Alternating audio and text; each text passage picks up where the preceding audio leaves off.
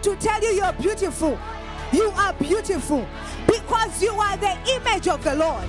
I was seeing women who are crying in offices, women who are crying in marriage, women in relationships and they are crying, women that are doing business and a certain woman is the one who deceived you, not even a man. Women naturally, we are made in a way that we need love.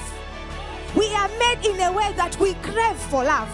And unfortunately, most women are not finding that love. So most women are in a relationship, no love. In a marriage, no love. Actually, the Lord was showing me, I even cried, of women who have been in marriage and they've never heard their husband from his mouth when it is just the two of you saying, I love you, my wife. Saying you are beautiful. You know the love of God is pure love. That love has no conditions. Whether you are okay or not, the Lord loves you. Whether you feel like you are worthy or not, the Lord loves you. Whether you have done the right things or not, the Lord loves you. His love over your life is constant. Enjoy the love of God. You know, if a woman has not received that love from the Lord, if a woman is not conscious of that love from the Lord, whatever happens is a reason for you to cry.